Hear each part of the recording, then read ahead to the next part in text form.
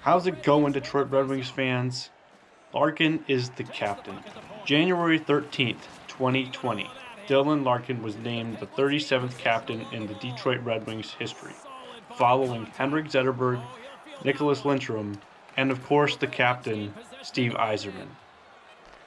Safe to say this title is a big deal. Dylan Larkin has been nothing short of great.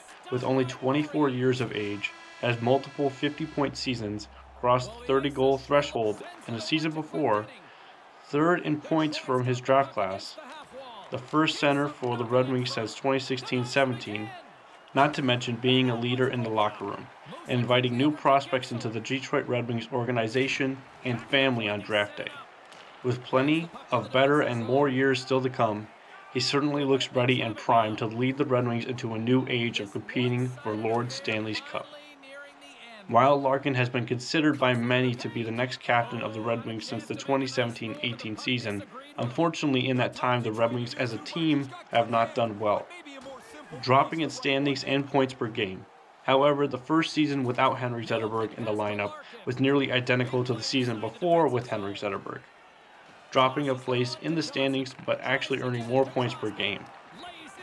Also, this season so far we have maintained a higher points per game average.